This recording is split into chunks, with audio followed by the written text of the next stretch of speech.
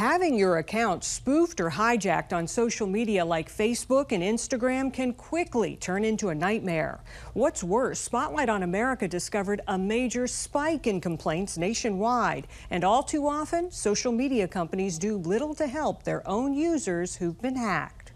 I knew immediately that I was hacked. California mom Sonia Gomez was the victim of a Facebook takeover. They had sent me something like at 2 in the morning saying that there was a login in Hong Kong. Within hours, hackers falsely posted she had a new job at Crypto.com and was helping people make big money. I've never worked in crypto, ever, ever, ever. The scammers changed her password and locked her out, but Gomez says Facebook wouldn't help. Every time I would report it, they would respond like, they don't see nothing wrong with this page. It turned into a several-month ordeal to regain control of her own page. Facebook will do absolutely nothing about it. Look at this. Scott Vreeland of Georgia also says Facebook wouldn't help him when his deceased brother's account was hacked. Sean Vreeland was a disabled Army veteran. After he died of a heart attack in 2022, scammers took over his account, using it to pitch yet another cryptocurrency scam. The scammer also removed all of the posts from the family saying,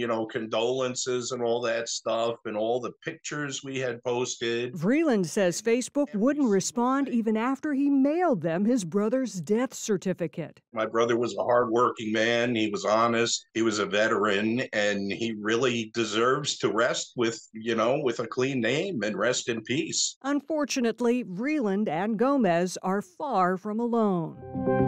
Earlier this year, a bipartisan group of 41 state attorneys general sent a letter to Meta, Facebook and Instagram's parent company, demanding immediate action to address what they called a dramatic and persistent spike in complaints about account takeovers and lockouts. They cited sharp increases in multiple states, complaints up 270% in Pennsylvania, 256% in Illinois, 330% in North Carolina, and 740% in Vermont. There is no legitimate phone number for customer service for any of the social media account platforms, period. Eva Velasquez is president and CEO of the nonprofit Identity Theft Resource Center. She blames growing complaints on shrinking customer service. They don't have enough people actually providing this support to users.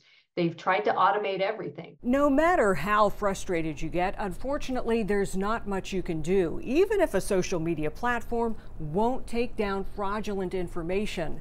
Those lengthy terms of service agreements most of us just click and accept are packed with legalese that overwhelmingly give the companies an edge if you try to sue. Even more protection comes from Section 230 of the Communications Act, a 30-year-old law that shields social media companies from liability. Congress has been working to update the law for years with no success. Why is this taking so long? Well, there's a lot of powerful interests. There's a lot of disagreement. Some politics gets in the way. Orlando area Representative Darren Soto is pushing for Congress to do more to regulate social media giants. We want to be able to shield people's identities from this kind of theft that happens online. In April, he introduced the SHIELD Act to give social media users more legal rights to get platforms to take down false information and potentially sue if the companies don't do it in a timely fashion. You can't have privacy rights and no ability to enforce them.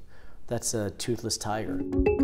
Spotlight on America contacted Meta about the rise in complaints over account takeovers. A spokesperson didn't answer our specific questions, but sent a statement saying, "We know that losing and recovering access to your online accounts can be a frustrating experience. We invest heavily in designing account security systems to help prevent account compromise in the first place." Do these social media platforms have a moral obligation to do more? And honestly, I do not expect companies to just do things out of goodwill. It's a free market system. Morally, there's a lot of things companies could be doing. It's Congress's inaction that's the biggest problem right now.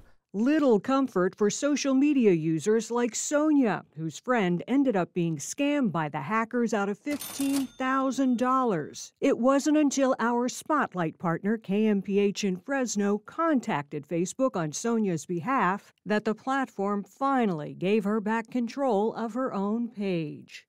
And the brother of veteran Sean Vreeland ended up filing suit against Facebook to get their attention. After 8 months, Vreeland says the social media giant finally memorialized his brother's account this April. For Spotlight on America, I'm Angie Moreski.